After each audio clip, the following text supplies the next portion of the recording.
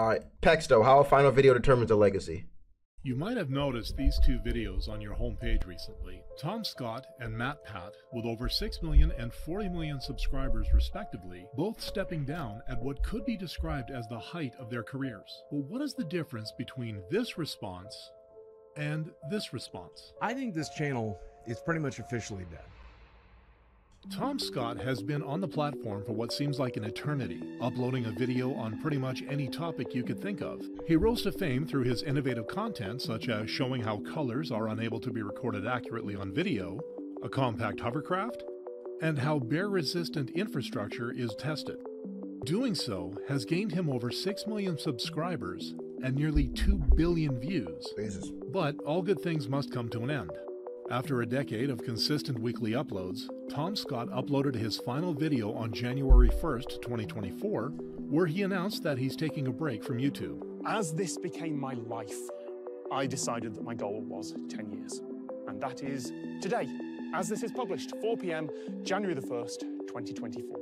Scott predicted difficult years ahead with the rise of zero-effort AI channels, but he knew exactly when to step back from the spotlight. I did think that I should end this with a big, syrupy, sentimental, self-indulgent montage and head off. This was like, he had like the domino effect, right? It was like he did it, and then afterwards it was just everybody was like, yeah, I think it might be me next. Yeah, I think it might be me next. Fucking even Jacksepticeye was like, yeah, I'm contemplating it now, you know, and it was, fuck you for that, Tom Scott. To the sunset. End this with a big, syrupy, sentimental, self-indulgent montage and head off into the sunset.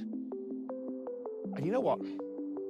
Just this once, for the first time in 10 years, that's exactly what I'm gonna do. Leaving his viewers teary-eyed, Tom Scott created a legacy, unmatched and never to be forgotten. But he wasn't the only one. Matt Pat, the mastermind behind Game Theory, gained popularity through his iconic YouTube series, which merged theory crafting and science with video games.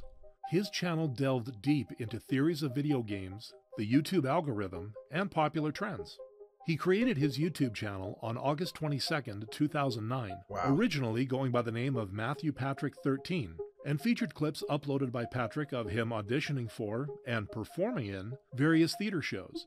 This is because Patrick had been a performer and aspiring director prior to becoming a YouTuber. Oh wow, I had no idea. Patrick stopped uploading these clips in mid-2009, and no new content was added to his channel until April 14th, 2010. Matthew, what the fuck, did I get too freaky for you? Did I get too freaky for you when you saw him on stage like that? It's just a play. Just a play, man. Relax, dude. Calm down a little bit, man. When Patrick officially announced this to his channel until uploading these clips in mid-2009, and no new content was added to his channel until April 14th, 2010, when Patrick officially announced the series he was creating, called Game Theory. Over the next decade, Game Theory slowly built a fan base after getting featured on several websites, such as Reviewtopia and Screw Attack, and started incorporating elements from Matt Pat's directing experience and fan submissions. This, along with a steady flow of new content being produced, kept the channel growing at a steady rate. However, this momentum saw an unexpected turn on December 20th, 2022, when Matt Pat announced that he had transferred the rights of all Theorist channels to Lunar X. What? This pivotal decision was the first sign that something was about to change. And not even 2 years later, on January 9th of 2024, saddest video of all what time. some had feared happened. Matt Pat announced that the last video he would host would be 2 months later. I'm sorry, who is Lunar X? That's all I could think about right now. Elevating content, enabling creators. We invest in digital-first content brands and elevate them into globally loved franchises. Oh, wow.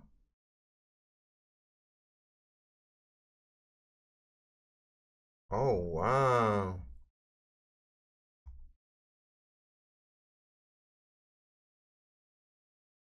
Oh wow. So they bought him out essentially and are just running this channels for him. It's genius. It's a genius play. Now he can just step back in depth like forever. Fucking Game Theory can go on for the next 50 years. Even longer. March 9th, 2024, hitting his viewers like a brick. I had to hold off on watching this video because of the impact it would have. We'll miss you, MatPat. You leave some huge shoes to fill. You will be missed. Like, missed a lot. Having built a very strong brand and community over the years, MatPat's exit from the platform will go down in the history books and will be remembered forever. Stepping back at the very top is a very pro-gamer move. But not every exit has to be a planned one. Sometimes, the best finale is a quiet one. Jenna Marbles first became I thought they were going to well put known Corey for her Kenshin in video, here. How to Trick People into Thinking You're Good Looking, which gained over 5.3 million views in its first week posted. She quickly took advantage of this success, getting 19.7 million subscribers and becoming the second biggest female YouTuber, being beaten only by Mexican YouTuber Yuya. But there's only so much success you can get. On June 25th, 2020, Jenna uploaded a video titled A Message, where she profusely apologized for her racism and internalized misogyny in her older videos and the harm she has caused to people. I'm not interested. What did you harm? I'm not interested in making anyone feel bad. That's in case fair. You haven't noticed. Jenna talks about changing and putting out genuinely That's non-offensive fair point, though. content and wholesome videos. She has even gone far enough to private and delete her old problematic ones. This is private. It has been private for quite some time, but it looks like this.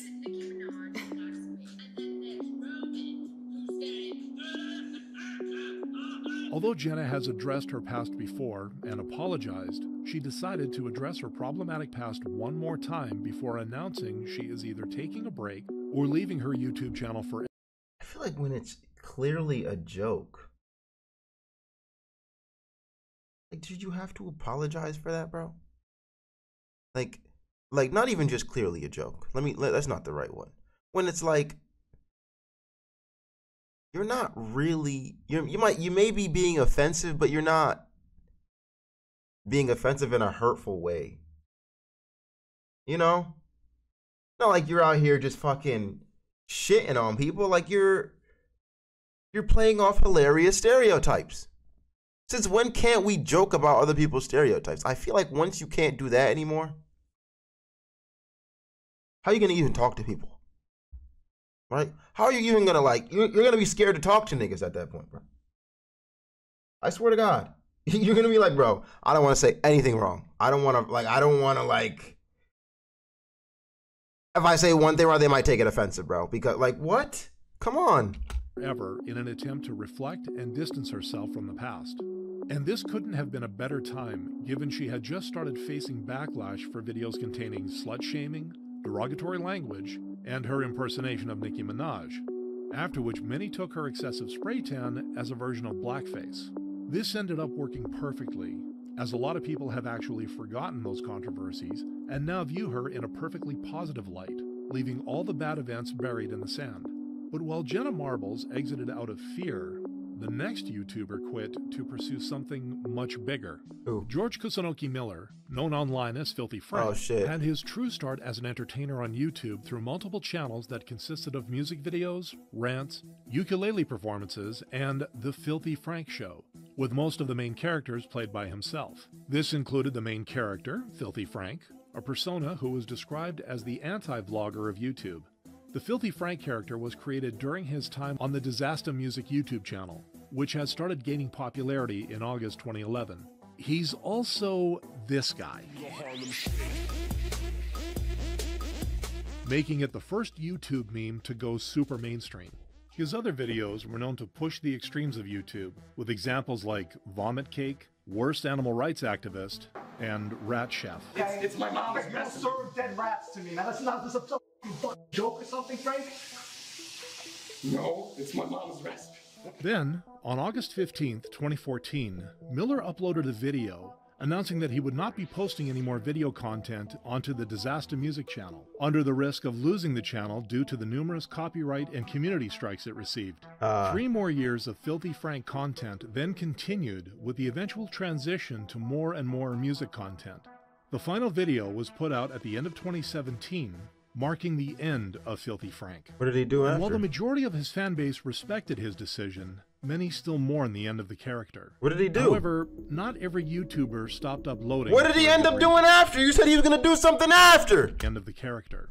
However, not every YouTuber stopped uploading for a good. Music? Oh, he's a musician. Oh shit. Okay. Okay. I thought he went from music to Filthy Frank. No? I thought he was a musician first, and then he went to Filthy Frank. Joji? He makes music under the name Joji. Oh, nice, nice.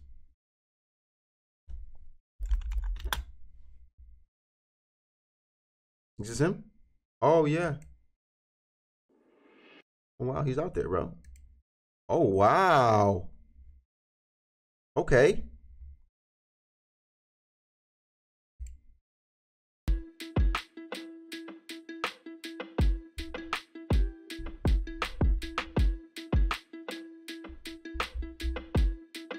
This is you! Yeah. TikTok, heavy like a Brinks truck, looking like I'm TikTok, shining like a wristwatch. I'ma grab your wrist, lock it down to the thing pop. Can you stick around for a minute till the rain stops? Oh my god. This is you? You see his memes everywhere, dude. You see his old memes everywhere, right? Where it's fucking he's putting the thing in the trash can and stuff. Wow, I did not know. I did not know at all. I did not know they were the same people. That's awesome. That's actually fucking, that's a great ending right there. Good reason. Dayon Scott Wilson Eason rose to fame for his videos revolving around the Philadelphia Eagles. Many of which have been used in memes online.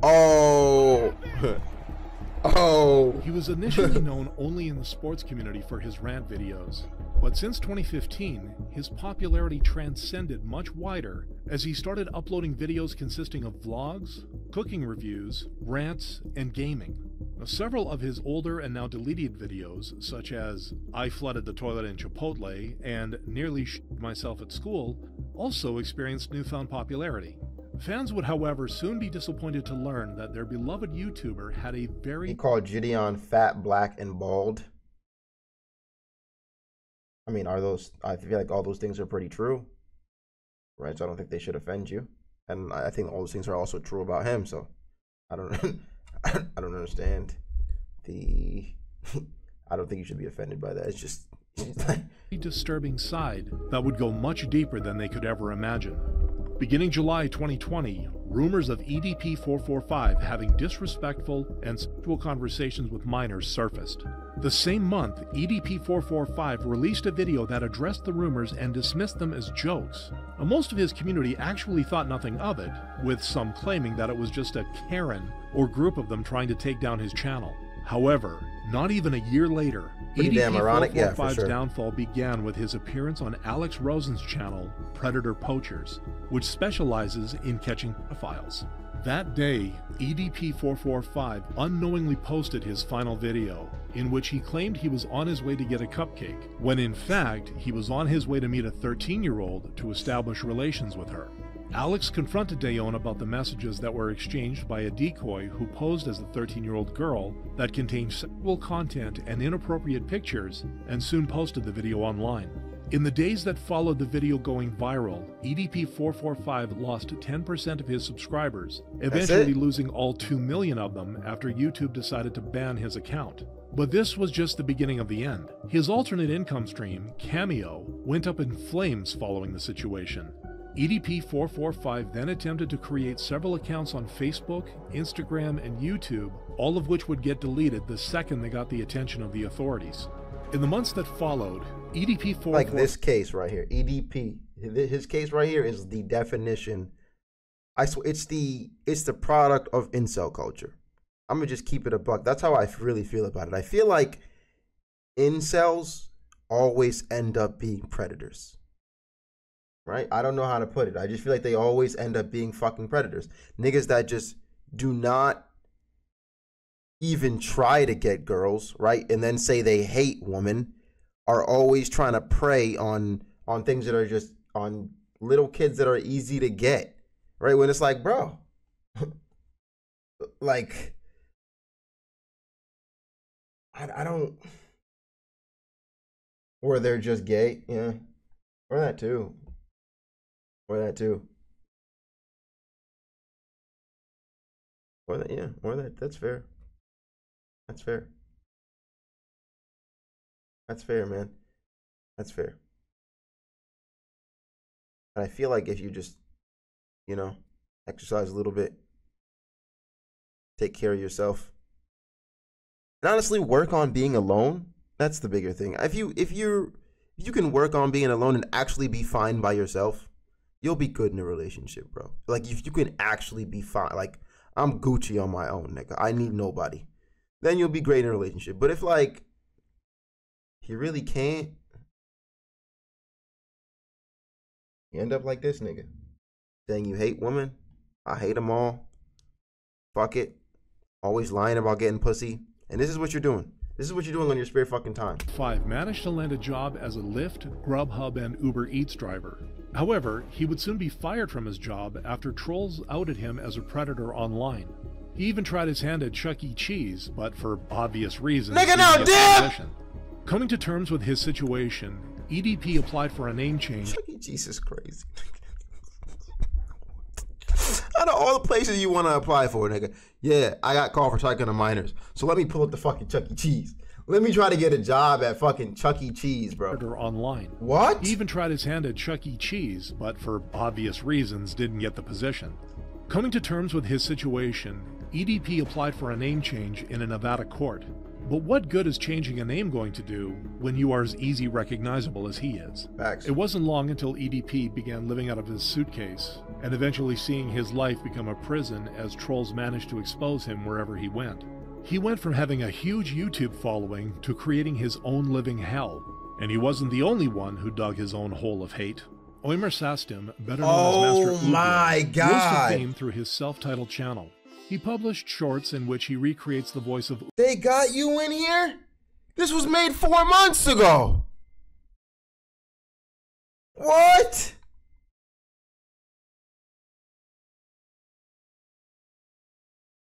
They knew. They were aware. These niggas see in the future, bro. They were...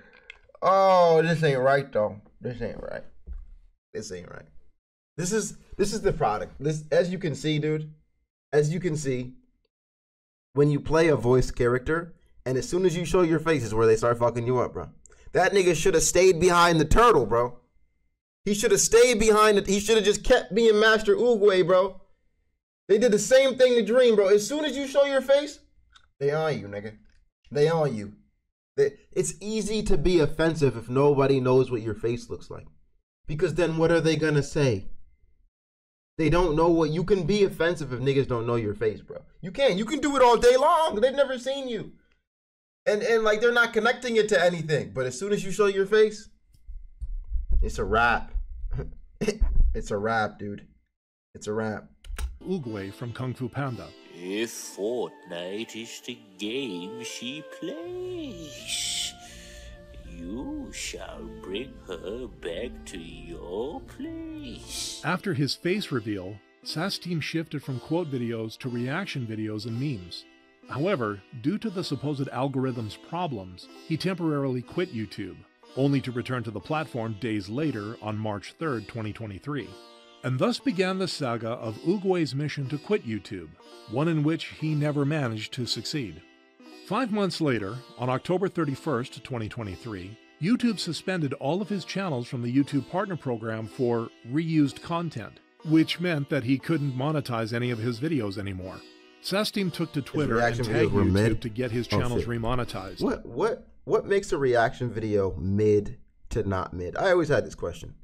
What changes a reaction video from it's really good to oh no that? Like, what's the right?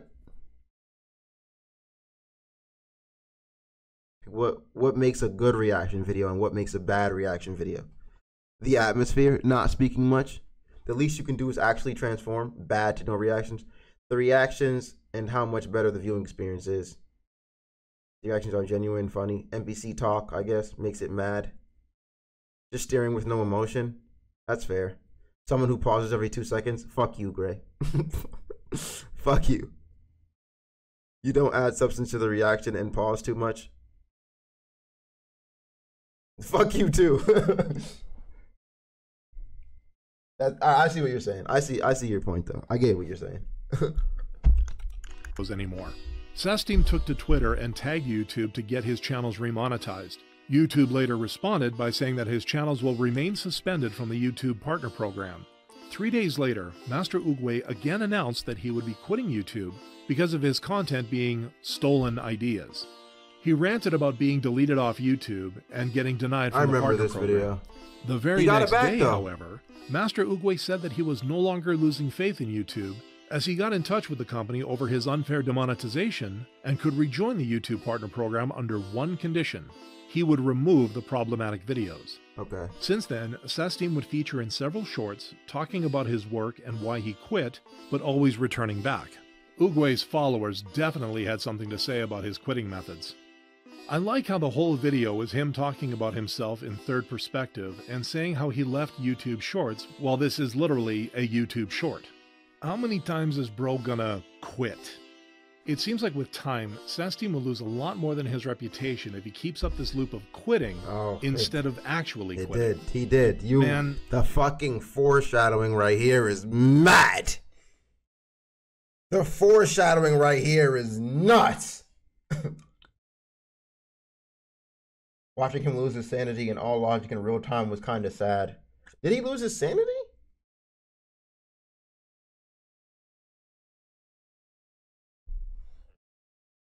We do not care. But what happens if your peak is so high, it can never be reached again? Dream was one of the fastest growing channels in the history of YouTube, getting over 10 million subscribers in a little over a year and averaging over 50 million views per upload, which had never been seen before. Over the uploads, he kept teasing his face reveal with multiple hints, but much to the annoyance of his fans, Should have never did it. Really didn't seem to go anywhere. Should have never done it, man. After years of speculation about the creator behind the mask and continuous delays, the Minecraft star who rose to fame as a faceless creator uploaded his highly anticipated face reveal on October 2nd, 2022 in a YouTube video titled, "Hi, I'm Dream." Despite the high anticipation, the video was met with sarcastic reviews. It received a ton of mixed reactions, with the majority of its viewers beginning to make satirical memes about Dream's face. In the months following the face reveal... Should have never, bro. Should have staged your ass behind that motherfucking mask, nigga. What made you want to be known so bad, bro? Like, what made you want to show your... It's never that deep, man. You didn't need that, bro. What did the face add to it? You just wanted too much clout. That's what happened. Viewership dropped from an insane view average to as low as 5 million views. And while for many, getting that many views is the ultimate goal, for Dream it was soul-crushing, making him take the face reveal video down on June 9th, 2023, only to make it public again a few days later once he realized there was no going back. Since then, Dream has decided to pursue music with the hopes of tasting such success again. And while this might still be possible, as he has many people rooting for him, the same couldn't be said for this next YouTuber. Stephen J. Williams, otherwise known as Boogie2988, started... Bro was in more controversy than a Family Guy clip. I don't like... Bro is always in something, dude. I'm pretty sure he's in controversy right now for scamming his viewers over some crypto shit. Bro can just not get away from the controversy, dog. Making game-related videos, personal rambling vlogs, and character sketches. The most famous of which is his character, Francis. It's delicious! It's delicious! I don't want Fago! I want a Mountain Dew! Boogie began the channel on April 5th, 2006, and has been expanding since then. His first video was a 49-second clip titled Playing Dungeons & Dragons. But it was only after making a video of his character Francis being hacked in World of Warcraft, where Boogie was given a shout-out from Ray William Johnson, that caused him to have a boom in subscribers. For him, his account was hacked, and he's a tad bit upset about it. Sorry, I've been crying a little bit tonight. I'm just really upset. I don't know what to do. I'm just really upset. My Warcraft account has been hacked. Boogie rode the wave of success following his viral exposure, with his channel subscriber count and view numbers steadily climbing. He became known not just for his character Francis, but also for his vlogs, gaming content, and discussions about life and health challenges. However, around 2017, Boogie's trajectory began to shift. The combination of personal struggles, including a public divorce, and increasing controversy tied to his online behavior began to tarnish his reputation among parts of his fan base and the wider online community. This period marked the beginning of a slow decline that would eventually accelerate in October of 2022, when Boogie publicly stated he faced significant financial losses and challenges with monetization. Spent a tremendous amount of money on dumb things. But the biggest issue is that I had a nice big nest egg. I took some financial advice from a friend, and I'm not pointing fingers necessarily. I took the advice, but I put my money in the crypto market in the wrong section, and I pretty much lost most of everything.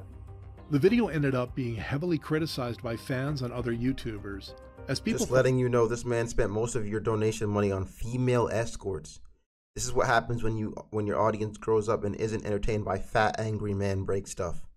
Sorry you have to work, man. We all do. That's what I'm saying, bro. Coming on the fucking internet, talking about your financial struggles like niggas give a fuck. Especially when to them, you look like you had it all, like you got it. Like they're about to shit on you, bro. They're about to get the fuck up out of here, fat man. Huh? You got to sit behind a fucking camera and make all this money and now you're fucking crying about it? Get up out of here. Thought he was just begging for money. They don't want to hear that shit. Videos as tiring. They don't want to hear that. Later, this narrative was further supported with the release of a documentary titled The Dark, Sad Life of Boogie 2988. It detailed Boogie's mental health, his downfall online, and his financial situation. Boogie admitted that he had a poor spending habit, spending $1,000 to $10,000 on games, merchandise, and workers. Though he does make attempts to make up the money, such as selling his cards or attempting to get a job from an employment center. However, this attempt failed due to him being a felon and wanting to make content on YouTube instead. The documentary was praised for its editing and in-depth look at Boogie's life, though he again ended up being heavily criticized for his covert narcissism, poor spending habits, and creepy feelings of women. Having sex with Boogie is one of the reasons I quit sex work. The internet, man. These niggas are creative. As everyone expected, Boogie didn't handle this criticism well. Their minds. Oh, are you trying to manipulate people into giving you money? The answer is yes. Give me some money. For most of his supporters, this was the final nail in the coffin, causing his income to drop even lower. There's only so much sympathy you can give to someone. He bit every hand that tried to help him earnestly, and constantly falling back on, "Woe is me, I'm fat and sad, I'm the biggest victim on earth" shtick whenever he hits a little wall. Boogie has made so many of these videos where he had an epiphany and nothing ever changes. Despite these millions of chances to accept reality, preserve the bit of goodwill he still might have, and make a good final video, he keeps digging his hole even further. But what happens if it's life who decides your final video? Oh no, Technoblade, or Alex, was well known throughout the Minecraft community for his incredible level of dedication and hilarious wit. Wait, give me a second here. I have a cool trick that I can show you guys, alright? Plead your case. So basically, what I'd like to say is, you'll never catch me alive! I'm out of here! Ah! Yo! Wait, this is awkward, yo! Unfortunately, all of this would soon come to an end, as on August 27, 2021, Technoblade uploaded a video titled Where I've Been, in which he revealed that earlier that month he had been diagnosed with sarcoma. The reason my arm hurts is because I have cancer. That really couldn't have gone worse, I don't think. A rare bone and soft tissue cancer, after feeling severe pain and swelling in his right arm. The cancer was detected early by doctors, and Techno focused on getting chemotherapy treatments. The day he shared his diagnosis was the same day his channel finally surpassed 1 billion video views, making him one of just over 200 channels to have achieved that milestone. 6 months later, on February 1st, 2022, Techno announced the start of the Minecrafters vs. Cancer fundraising event, which was also a response to his cancer battle. Multiple creators joined in by adding the fundraiser to all their videos, while Techno also posted the fundraiser on his streams. Hey, we hit the goal! Hey, yo! Awesome, man. Techno's battle with cancer would be short-lived, however, and he unfortunately passed away in June 2022. Soon after, a video was uploaded to Technoblade's channel titled So Long Nerds, in which his death was announced by his father, along with a short script written by Technoblade approximately 8 hours before dying. If I had another 100 lives, I think I would choose to be Technoblade again every single time, as those were the happiest years of my life. I hope you guys enjoyed my content and that I made some of you laugh. And I hope you all go on to live long, prosperous, and happy lives. Because I love you guys. Technoblade out. In the weeks following Technoblade's death, hundreds of YouTubers released videos as tributes, with many of them continuing the spirit of the Minecrafters versus Cancer. For sure. Have a moment, man. Have a moment. Seriously, no joke. No joke, man. That shit making me... I don't know how we just went from Boogie to that. It changed the whole fucking trajectory. Like, what the heck, dude? And happy lives. I wasn't ready. Because I love you guys. Technoblade out. In the weeks following Technoblade's death, hundreds of YouTubers released videos as tributes, with many of them continuing the spirit of the Minecrafters versus Cancer initiative by making their video a fundraiser for the Sarcoma Foundation of America, showcasing Techno's legacy. Moreover, if you were to search up Technoblade on YouTube, there would be a prompt saying, "Did you mean Technoblade never dies?" making his final video one of, if not the most, impactful legacies of all time.